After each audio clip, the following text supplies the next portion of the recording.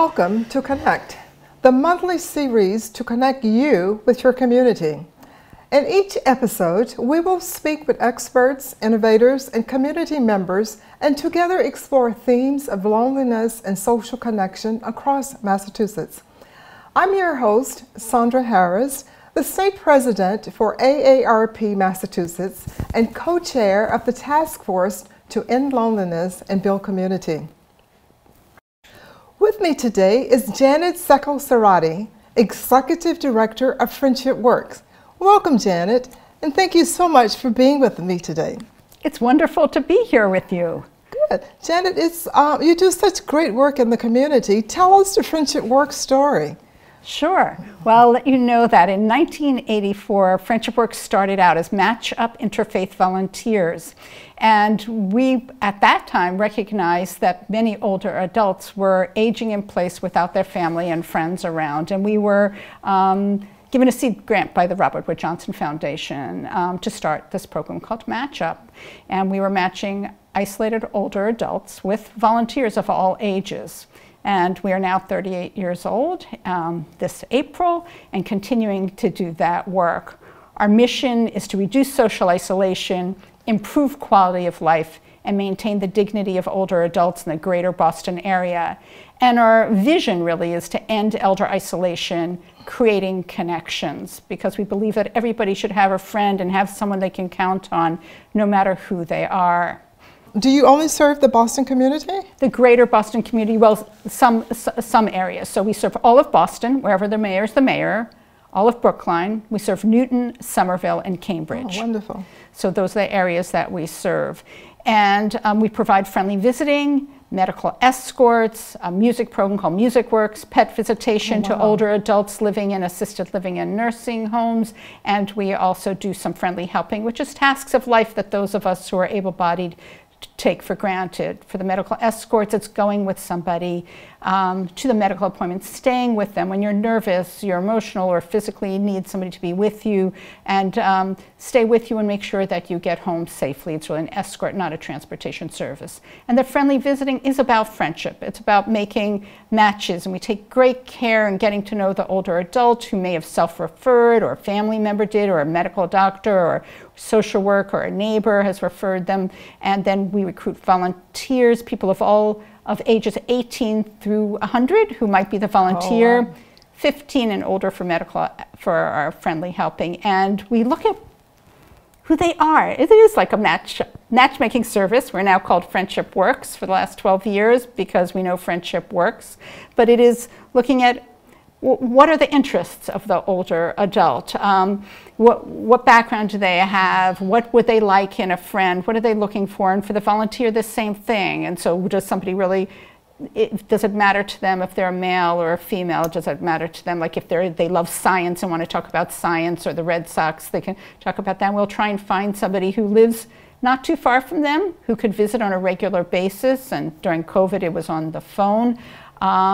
To really create a friendship. And the best part is that after a while, people stop calling themselves volunteers and recipients, and they become really close friends with one another. That's wonderful, Janet. You know, when we began to notice how this epidemic was impacting our communities, and we knew that we had to come together, bring a group of people together, kind of begin to look at how do we address this as partners throughout the state. Yours was the first name that we heard, getting FriendshipWorks involved, and as with all of the other organizations, you readily came to our table. Why was it so important for you to be a part of this work?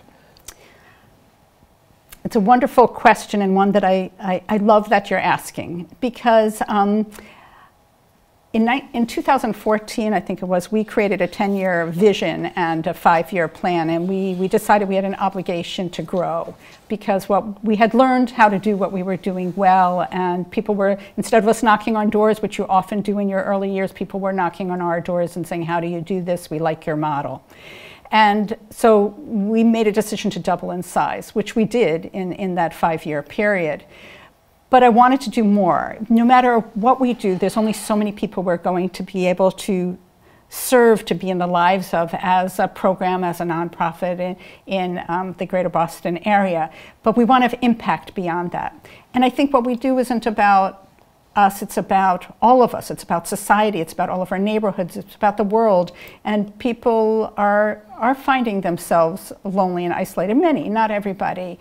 And so if we could help be part of that turning point, that pivot in society, and bring our experience of these 38 years to the table, and then join with others, learn from others, that together, I do believe the vision to end elder isolation and create connection for all can happen. Alone, we can do so much, but not more. But with you and with all the other organizations and individuals, I believe we can change the world. So from your perspective, how does this intergenerational model work? Is it working well? Do you see the difference that it's making in the work that you're doing? Absolutely. And our volunteers, as I said, are for Friendly Visitor, 18 through, I think our oldest right now is 85 or 90. But often they're intergenerational, so sometimes even somebody who's 40 is 2 generations apart from somebody who's 80 or 2.5, but I know I can think of a match now where they're over 50 years apart, and many younger people are looking for a relationship with an older person, and many older people many of the people we serve do not have as many relationships in the world as they would like, and are looking for some, and sometimes they want somebody of their own age, but often they love the energy and the information that young people bring. We often talk about, for people who can't get out, we bring the world into them. And I think it's so important that generations understand each other. We really, really need each other. As I get older, and I've always loved older people, I'm feeling a need to have more relationships with younger people, and because there's an understanding what the world is like from their point of view. It's engaging, it's stimulating. We can talk about the differences in our times. And that's what friendship is about really sharing. So we're asking both the young and the old to share with one another, to gain perspective from one another, to understand the world from each other's, you can't walk in their shoes, but a little bit closer to that. And so it just broadens the world for each person, to understand what's going on for the generation of the other person. And I think the key here is it's bi-directional benefits, right? It's just not the older adult getting the benefit, right? We're seeing how young people are really benefited from being around older adults. One of the things that we have done as a task force has created the subcommittee for intergenerational programming and activities. Tell us a little bit about what that committee is doing. Well, that committee is looking at college students, and they're looking at, how we can recruit more volunteers, for the community, how it can be structured more easily within communities when somebody's looking for a relationship, or organizations would like young people to volunteer with them. So, for organizations or communities that do not have a FriendshipWorks, does not have an organization that's doing the work that you're doing in the Boston community and surrounding areas, how can they get started with a program? What advice would you give stakeholders and town officials? How do they get something like FriendshipWorks started in their communities? I think for towns, they can find out about the work that the coalition is doing, which I know that you are so immersed in, as am I, and that different towns can learn from us in the gathering of different organizations towards this. They can find out about the community groups that are already involved in intergenerational work, or just in aging work and in youth work, and finding out if they can come together, finding out how schools can work within that, families might do that. And for individuals who are looking for something, just thinking about who do you know in your world that really is of a different generation, and maybe you can reach out to them. Maybe it's a reason to reach out when we're so hesitant. Maybe you have a great niece or a nephew, or if you're an older person, say, I don't really know them that well. Maybe you can call them and find out and say, I'd like to interview you. If you're a younger person, maybe you'd like to interview somebody of an older generation, your family or your neighborhood. Maybe if you play, I was thinking for myself the other day, as I am becoming one of that age cohort, and I don't have very young, I have people in my life who are in their 20s and 30s, but I don't have younger children in my life. I have a neighbor who's a young child who's learning how to play piano, and I play a little piano, and I thought maybe I could, once COVID feels really safe, I could say, you want to come over, we can play a duet together, things, a way to reach out. So you have to stop and think, who's in my sphere? How can I reach out to them? Knock on a door, say I'm really interested in, you know, getting to know you, and not to be shy to do that, because it's such a gift to all of us when somebody reaches out. And if they don't want it, they can say no, and nothing is lost. Yep. You know, we hear the word intergenerational, and I'm beginning to feel that maybe we ought to use a different kind of word. Because for me, intergenerational means, you know, generally an older adult with a younger person, right? And that means oftentimes you've skipped a generation, right? So it doesn't really include it. So I'm beginning to use the word co-generational, right? And I think that's important, because for me, it takes that them against us, right? And really beginning to develop a narrative where, and an understanding and a mindset that we're all in this together, right? And we all need to work together and help each other to solve this issue. So keeping that in mind, and coming out of the pandemic, where people, hopefully we can kind of move more to a new normal. And you've obviously been in this business for a long time, doing this work with such passion and love. What would you change today? What is it that, if you could change anything about the work that you're doing as we go forward into our new normal, what would that be? What would that look like? Well, first I want to say I love the fact that, you know, you talk about co-generational. I use the word multi-generational because I think we all need each other. And you've seen this actually in elephant societies, when the elder matriarch or patriarch, whatever, dies, that the younger elephants go wild. They really need that, and I just think that there's a mentorship, there's a restraint, there's a behavior that we learn from one another, and so I do think generations need one another. And in terms of your wonderful question, I would love to see every community, you know, in the world, you know, and certainly in Massachusetts or, you know, in the country, have a program similar to FriendshipWorks. What we do so much is what we wish we didn't have to do, that people just knew their neighbors in a way that they didn't. But what we do is we're matchmakers. So, you know, to learn to really find out who you are and what kind of connection you want. So no matter how old you are, even if you're unable to get out of your house, or how young you are in terms of, and I'm not talking about young children. That's a different kind of intergenerational program than what we do. But you're looking for a friend who really can mentor, who can listen to you. Or if you're 40 or 50 years old and you want that kind of wisdom, and you want to be matched with somebody, that there's somebody who gets to know you and really helps you create a friend, that nobody should be alone who doesn't want to be, that everybody should be connected, that our communities should find ways to keep in touch with one another. And we have talked about replication, or helping to do training around that, to do lifelong learning, that as long as we're alive, that we have the ability to give, then I want to make sure that people can give and find a purpose for waking up each morning. Great, great, great. You know, one of the first things that we did when we started the task force was we launched this Reach Out MA campaign, where we encourage all Bay Staters to reach out in small, safe ways because of COVID to their neighbors, especially to older adults who are living alone, to, you know, make a telephone call to a friend or loved one that you've not talked with in a long time. Just reminding them of what it means to be a good neighbor. And I thought that was so important. It's just the little things that can be done that we really just don't think about, and things that we don't remember to do, especially with loved ones and people that we care about, and our neighbors, you know, send them a cup of coffee. So if we have someone who is alone now, who's watching our program, what advice would you give them? And, you know, they're so inspired by the work that you do, as we all are. What would you recommend that they do? What's just a small thing that they could do to kind of step out of their comfort zone and walk out into their community and say hello? What would you tell them? I want them to own who they are.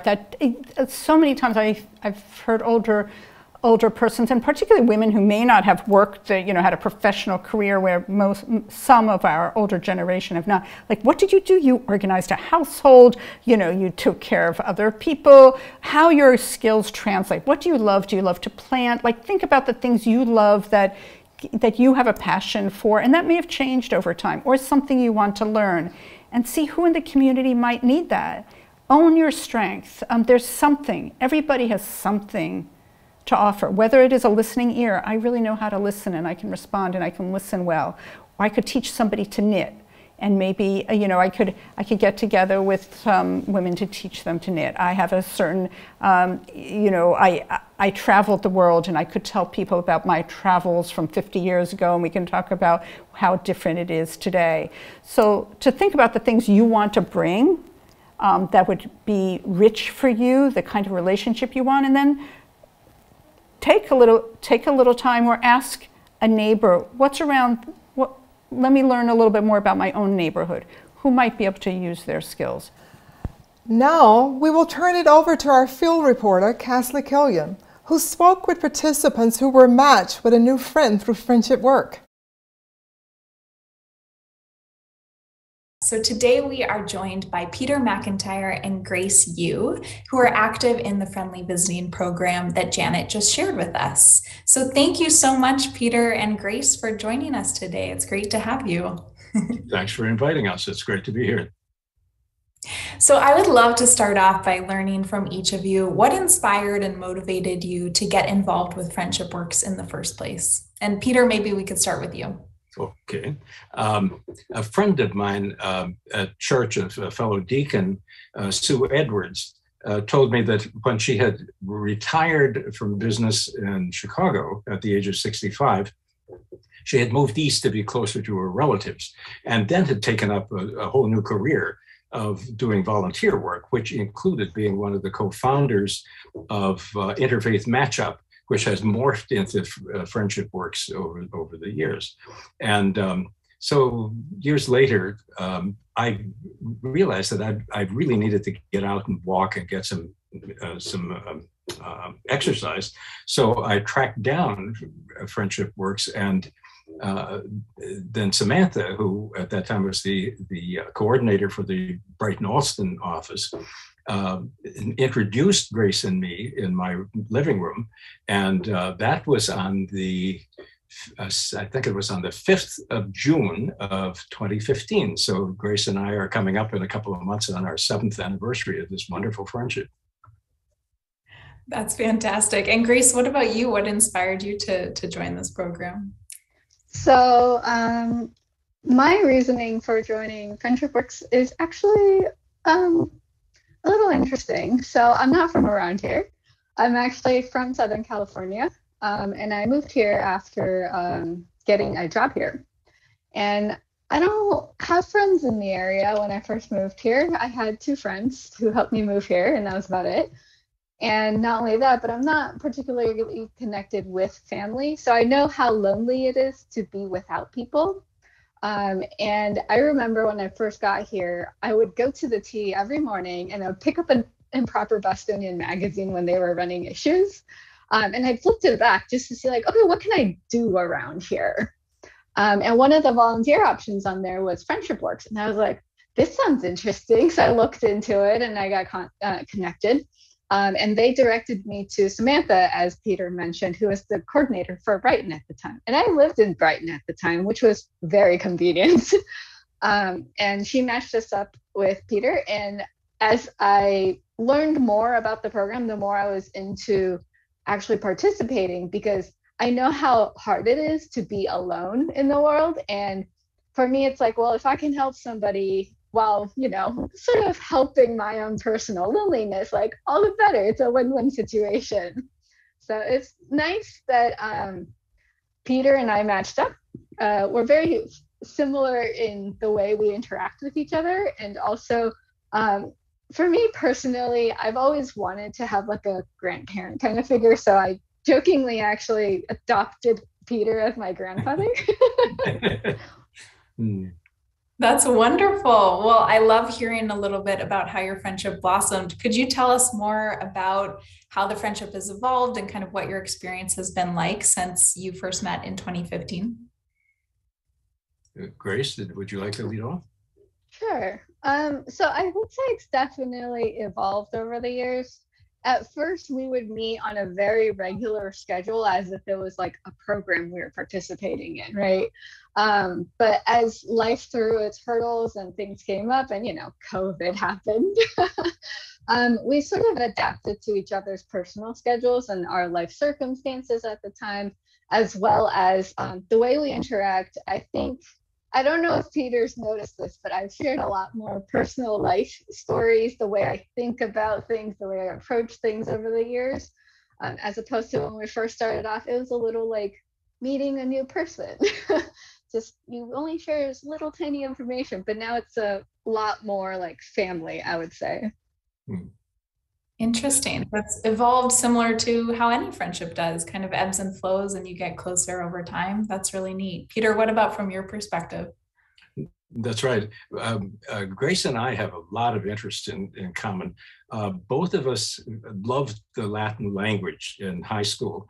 And it turned out Grace also loved Latin, but we also loved English and museums and went to various museums and had wonderful times together. She brought some of her friends along. We explored the funny little roads behind my apartment building, and we went to the glass flowers exhibit at Harvard's Museum of Natural History, where Grace is a docent, and she's also a botanist. So she was able to explain how these different flowers work and how predators interact with them. So it's the one thing after another is opened up to a different area of life in which we can share our experience and also our curiosity.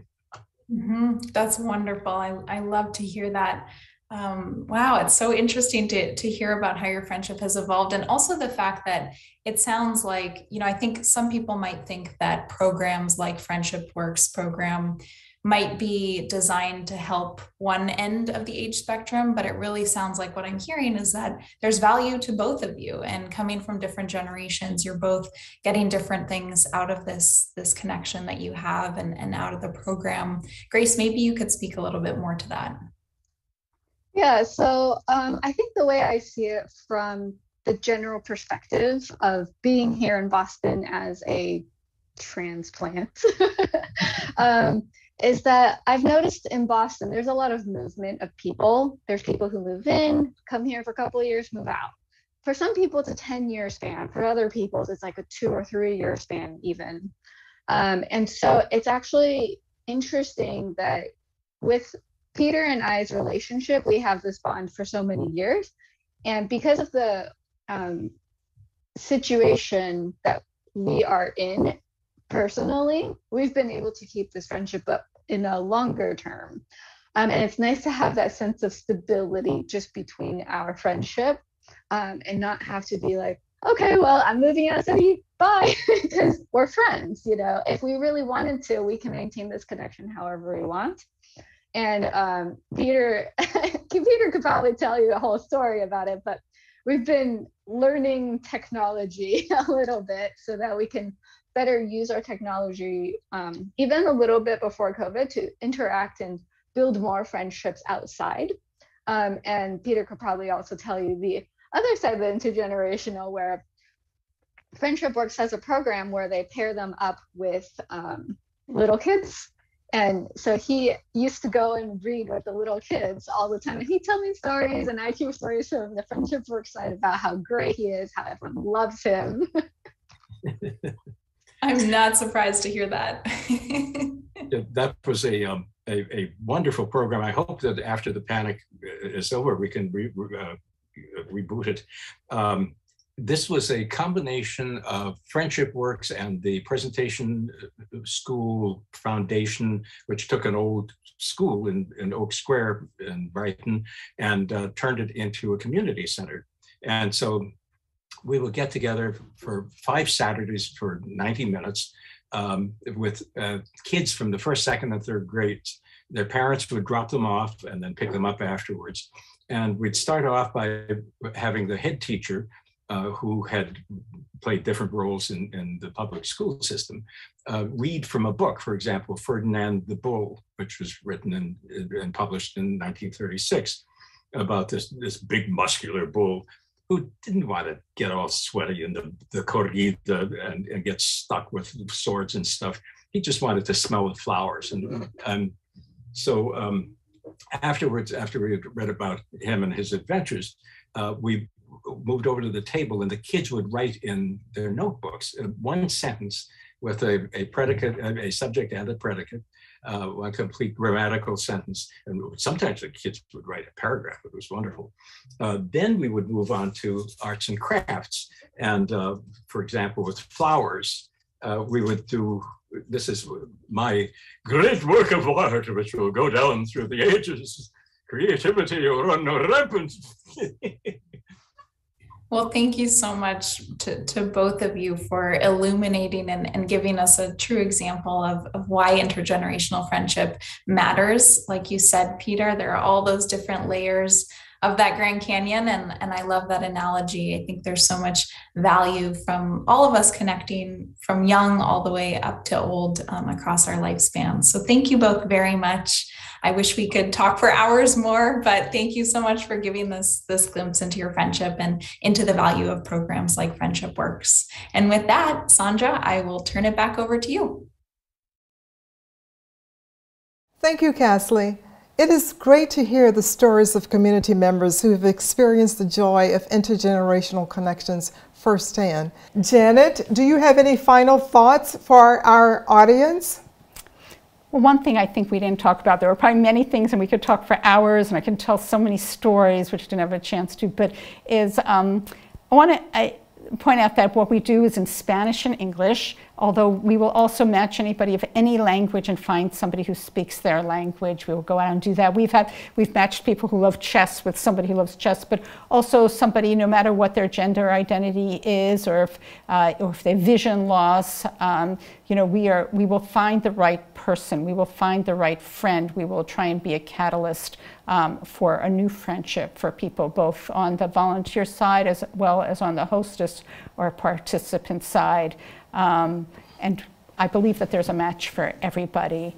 And I also believe that you're never too old to have a new friend, and you're never too young to have an old friend. I think I'll leave it at that. Wonderful. Janet, thank you so much for being with me today. And your work in our community and at FriendshipWorks is legendary. So thank you so much for your doing for our community and all that you bring to the task force. We thank you also, our viewers, for being with us. We look forward to continuing this conversation on how you can connect and build community in your neighborhood. Tune in next month to learn about the digital divide and ways that you can become tech savvy at any age. Until then, please visit us at inlonelinessma.com to learn more about the task force and how you can get involved. Thank you.